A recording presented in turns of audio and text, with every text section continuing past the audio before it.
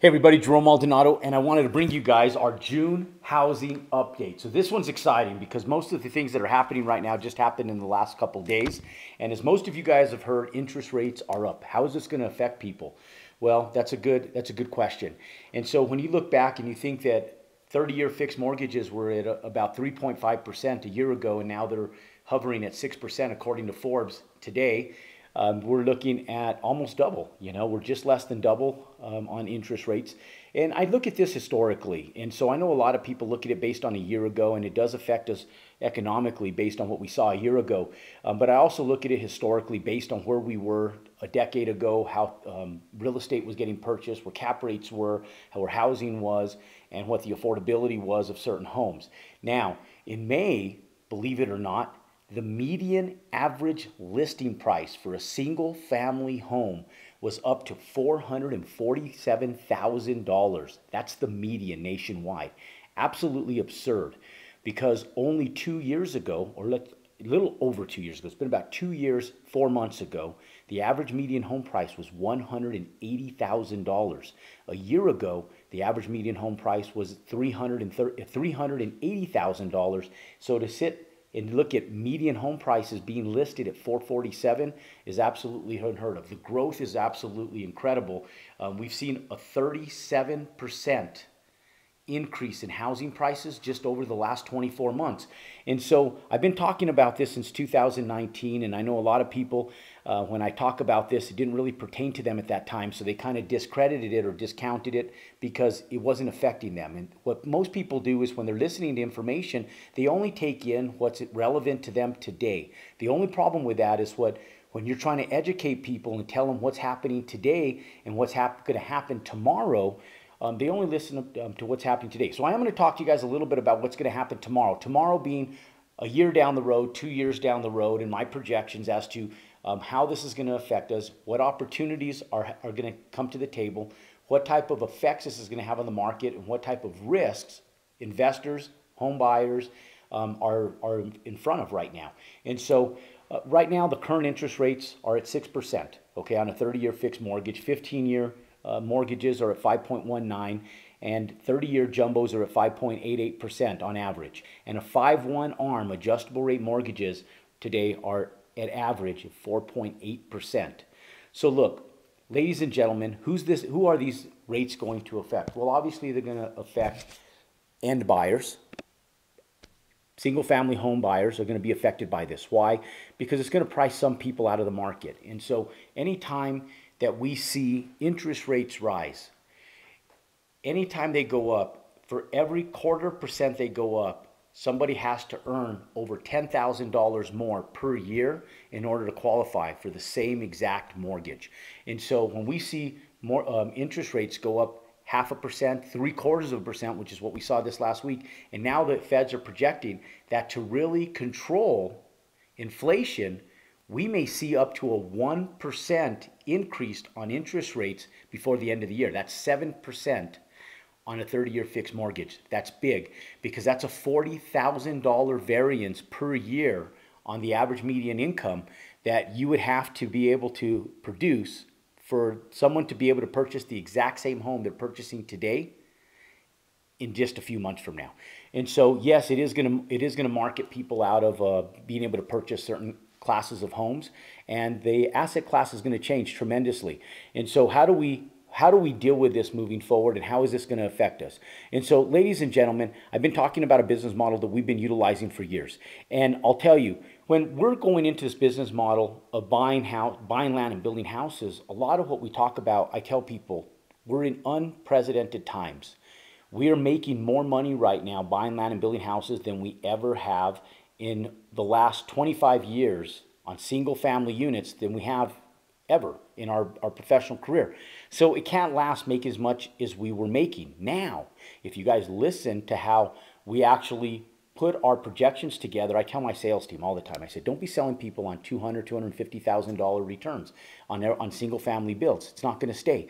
But $80,000 to $130,000, that's realistic on single family builds for people, for investors and builders that are buying land and building houses, even in a compressed market. So when we were underwriting projects Even 6 months ago, 9 months ago, a year ago, we were underwriting them with the worst case scenario. We were underwriting them for the worst case scenario to be able to go out and account for inflation and for a compressed market. And so we know that the market is going to compress. And what we're going to see happen is single family median homes are going to be affected first. So that home between $300,000 and $450,000, we're going to see a compression in those homes. We're going to start seeing 10%, 15%, possibly even 20% compressions. In 2008, when we saw the housing market collapse, we saw a compression of 29%. Now, do I think we're going to hit a 29% compression? No way. There's no way, because the banks are doing fine right now. Back in 2008, the banks were not affluent. There was a financial crisis that was affecting the central banking system. Today, the central banking system is healthier. Their bottom line and their books are stronger than they ever have been. And so because the banks are smart, because the loans that they've lent out are going to better, higher credited buyers, the banks are going to be in a good position to be able to leverage capital. Now, does that mean that they're not going to get conservative? No, they're going to get conservative. And so for those of you guys who are investing in commercial real estate or even single family, multifamily, industrial, commercial assets, everybody's going to be affected down the line. And so our biggest variable right now is how conservative will the banks get? How will the banks be underwriting some of these commercial deals? And so like I mentioned to investors, business partners, and colleagues yesterday, I was talking about the 2009 and 2010 pickup from the recession. Now, 2009, 2010, we were still in a compressed market for sure. Banks were barely starting to figure out how they were going to climb out of the hole they had buried themselves in, and they were getting extremely aggressive with borrowers. Even borrowers like myself that had never had a late payment or had never had a missed payment, we were getting pressed financially by the banks for underwriting, appraisals, and they were trying to balloon payments because they were trying to retract capital from lenders. And so we were pushed out of banks, and luckily enough, credit unions, ladies and gentlemen, credit unions were the go-to for commercial loans in 2010.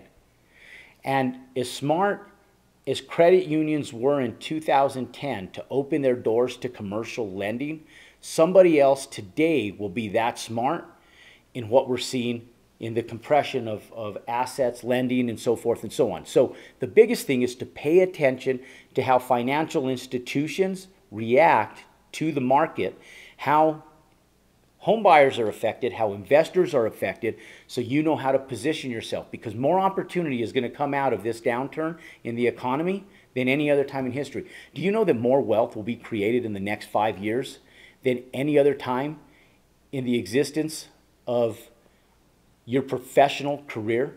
Because in one downturn, you can create more wealth than if you worked 10 solid years consistently running your business. So in 5 years, you can do what you do over the course of 10 to 20 years in your career if you just take advantage of what the market is going to bear right now.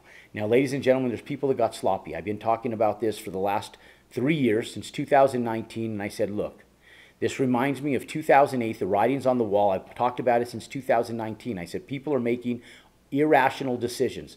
They're over-leveraging assets. So assets become liabilities when they're over-leveraged.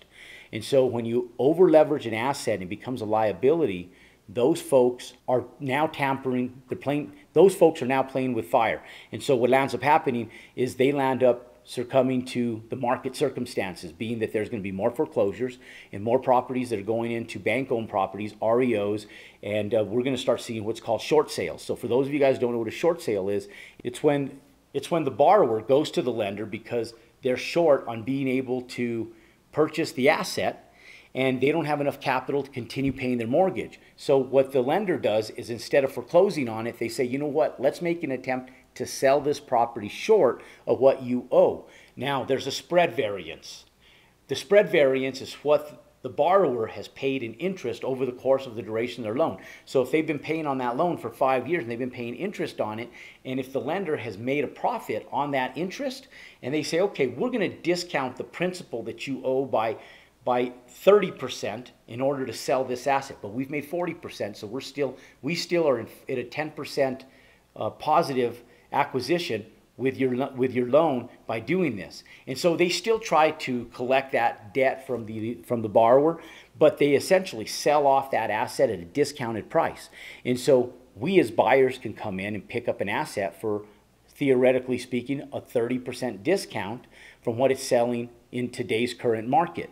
And so there's opportunity with short sales. There's also opportunity with foreclosures in the same regards, because what happens is they take that asset back, and then whatever that asset is owed on that asset, they try to collect. Now, they try to sell that asset off for fair market value. Now, what is fair market value? That's the big question mark. And fair market value is what that asset is worth to the open market, but a lot of times these assets are distressed physically.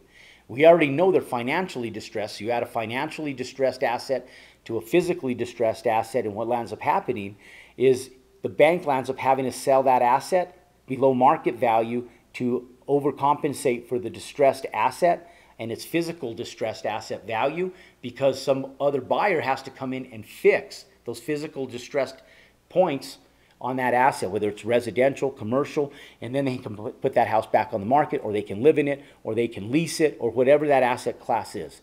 And so, ladies and gentlemen, to make a long story short, we're sitting at the early infancy stages of a recessionary market where opportunity is on the brinks. This is what happened in 2008 with foreclosures. We were able to go into Phoenix, we were able to go into Nevada, we were able to go into Florida, we were able to go in to certain parts and sectors of all over the country.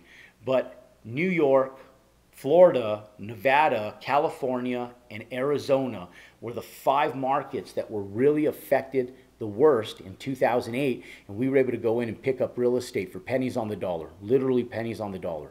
And so what's going to happen this time is, I don't believe that Arizona is going to be in that mix this year. I don't believe that Florida is going to be in that mix this year. I believe that California can be in that mix this year, and I believe that there's going to be a lot of other markets that are going to be hit hard. We'll see which markets trend to be the 5 markets that get hit the hardest. And my recommendation to all investors that are watching this right now is to go into those markets and start buying real estate, because like anything, there's going to be a rebound, and in that rebound, it's great to buy on the downturn, great to buy discounted, and just ride that wave up and profit from it. And what you do right now is what's going to position yourself to where you are in 10 years from now. So ladies and gentlemen, don't freak out with the interest rates. Look, underwrite wisely. When you underwrite, assuming a compression, and you account for higher interest rates, meaning that cap rates, those of you commercial investors, cap rates, the percentage that you make when you purchase an asset based on its cash flow, and what your net is the cap rate on any asset. And so when you go in and you purchase assets today, make sure you're underwriting them at a minimum of a 7% cap rate. If you can't get a 7% cap rate, don't buy it. What that means for you investors that are trying to hold and then sell is that you're going to have to take a discounted price to sell or refinance your asset right now. For those of you guys who are over leveraged and can't, the opportunity will come to those of us who haven't over leveraged ourselves and are waiting for the market to bear what's been on the horizon for the last 3 years, to be able to pick up the pieces, help rebuild, and be able to pick up your assets at discounted prices. Now, don't hate us for picking up the pieces. Just learn from the mistakes of the underwriting that those of us who got wasteful did and didn't take advantage of it. What I did in 2008 is I was over leveraged. I also was affected by the recession. But on the flip side, I was able to take advantage of the climb up as well. And so I was able to offset my losses by increasing my wins. And so my wins still outweighed my losses. So ladies and gentlemen, even if you're on the losing end right now, don't panic. There's going to be even opportunity for you. Don't feel like you're going to have to succumb to the circumstances of the market. Just understand that you'll also have opportunities. Your opportunities might be overweighed by some of your distressed assets temporarily, but you will soon over leverage. You will soon position yourself to have more wins than losses and just continue to ride the wave up. Ladies and gentlemen, the housing market is real. This is what we've been talking about. This is what we've been waiting for. This is no new news. It's just really happening, and it's now at the forefront of our fingertips, and it's time for us to pick up the pieces, and it's time for us to start generating some earnings. Ladies and gentlemen, let's take advantage of this downturn market, and let's profit from it. This is the best time historically to get wealthy. Click below, watch a continued footage of what we're talking about in regards to interest rates, inflation, and mortgage rates and housing market. And I look forward to seeing you next time.